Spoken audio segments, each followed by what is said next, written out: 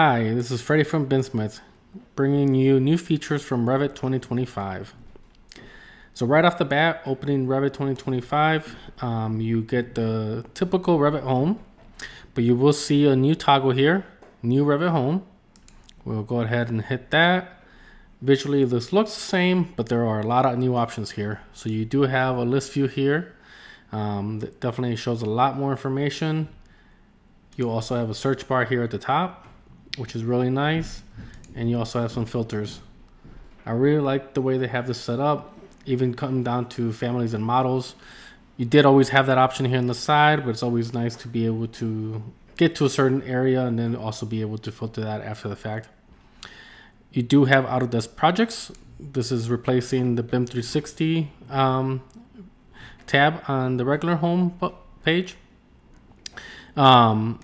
Very similar to that, you will be able to access your projects, but in a different visual way. I really like the way this kind of looks. It's a lot more organized. It gives you a lot more information. When you're in list view, you get things like modified date, modified by, published status, published dates, etc. There is a scoreboard here so you can see all of the options you get here now. There is the filter, and then there is the view online options, refresh, and you can go to the settings. So a lot more options now, a way better way to organize your projects. This is a really nice step. I feel like I'm gonna leave this toggled on forever now. But yeah, give it a try. The one thing you want to note is you will need to turn on the options to see the projects.